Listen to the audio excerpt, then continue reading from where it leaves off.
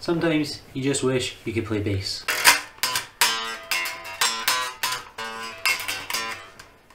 Can't play bass. Welcome back, it's Paul at Craig Lodge. Hope you're all really well. So a couple of things I want to share with you this week. First, Max and I are heading off to the big smoke of the West Coast, Oban Town. That's right, do the weekly shop for Craig Lodge. So we're going to show you a little bit of our journey, see some of the beautiful scenery. It's just awesome. And also touch base with a few people here at Craig Lodge and explain a little bit about what this place is, what our mission is, who's involved, how it started. Maybe you know, maybe you don't. Hope you love it. If you're new to the channel, please like, subscribe, share with your friends. Roll the intro.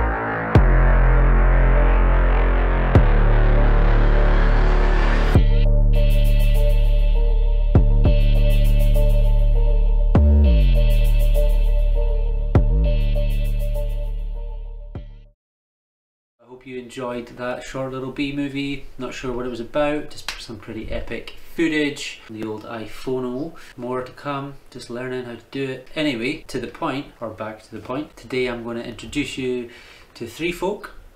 1, 2, 3, that's right. Ruth Black, Ken Black, Denise Roberts, you're welcome. So they're going to share a little bit about what Craig Lodge is. You might be watching these videos and thinking, what the heck is Craig Lodge? Don't worry, we're going to solve that right now. We're going to hear what they've got to say about what they think Craig Lodge is, their story with Craig Lodge, their history with Craig Lodge, and also how they see Craig Lodge living out its mission, its initial calling here and now, today. So without further ado, I'm going to let them do the talking.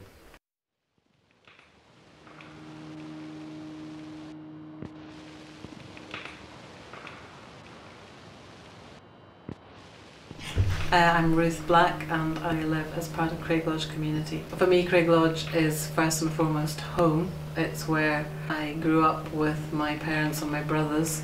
My parents ran it as a hotel, so I was kind of roped in, as we all were, to helping look after the guests who came then. A lot of them came to shoot deer and fish for salmon, and it was a case of like my parents working very hard in the summer months, and then we had the place to ourselves in the winter months and we could spread out a bit. But that all changed because I read about this place called Medjugorje. Big deal was going to Medjugorje. We went together, me and my wife as girlfriend then, and several cousins and brothers-in-law now, and we had a great time going to Medjugorje because we were so young and stupid. And lots of things that we did, no way would I let my kids do now if it was in the same circumstance. I don't know what was going on. Obviously God was going on. I guess what motivated me was just the desire to be around a miracle like that, to be around something as bizarre and supernatural. I'd grown up knowing about Our Lady coming to Lourdes and Fatima, but I hadn't ever expected it to happen in my time. I didn't even probably think that it could happen in my time. So when I read about it, I was 19 at this point. I just wanted to go. I wanted to find out for myself. I wanted to see if it was true. I just wanted to be around people who were having that experience, who were literally experiencing heaven coming to earth, heaven touching earth. We got to see them amazing things and got really close to visionaries, and it just it transformed our lives, no doubt about that whatsoever. And I think you still see that in Craiglodge today. It's still that transformation that took place, and the people who and other people who subsequently went is still here today. It's still because Medjugorje is still alive and it's still happening, and Mary's still speaking. We had an adventure in every sense of the word, but we certainly had a spiritual adventure. I came back convicted of all the truths I'd been brought up in terms of my Catholic faith, but I suddenly had got a whole new kind of conviction about them, a new desire to follow Jesus and to listen to what Our Lady was saying. My vision for Craiglodge is basically to be in tune with Holy Spirit, with the assistance and powerful intercession of our Blessed Mother. And I think if we as a community can achieve that, constantly remain, decided for that we will follow the promptings of the Holy Spirit, that we will lean on our Blessed Mother, then Jesus will be manifest in our community, and God the Father will bless us always. And so for me, the vision is to live in that way, to live in harmony. And I think that's what it looks like to me. That's what I see in our lives as we work together in harmony. And very often words don't need to be spoken. We just do what we do, but only by the grace of God and only by His powerful and amazing intercession. My parents, when they came back from Medjugorje, they felt that God was asking them to do something radically different with their lives, and they decided to turn what had been a hotel, Craiglodge, into a house of prayer. And that's continued to this day. So this year is our 30th birthday, and over those years a community has grown up around Craiglodge. People who just share that desire to answer the call to holiness by listening to what Our Lady's saying at Medjugorje. And very simply, it's a life of prayer and of service and sharing the good news with others.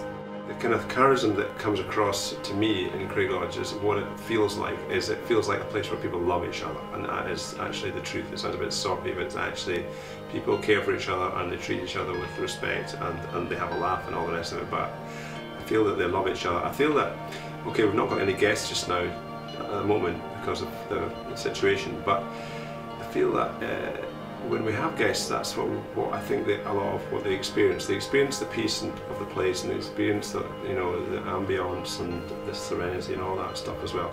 I think they also get loved as well, and I think that's why people basically come back, because they feel loved when they come here. And I think love's the most important thing that we do, really. I came to Craiglodge for the first time 20 odd years ago. I came on the 9th day of my first ever novena to our Blessed Mother. There was a retreat that weekend. I didn't even know really properly what I was letting myself in for, but during that retreat I was just changed forever.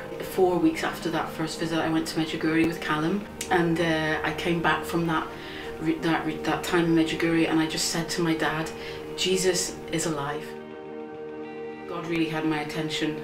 And I'd say the direction of my life just changed dramatically. He helped me resolve and sort out a lot of stuff that was in my heart, in my mind, and in my understanding. I didn't really understand that God loved me at all.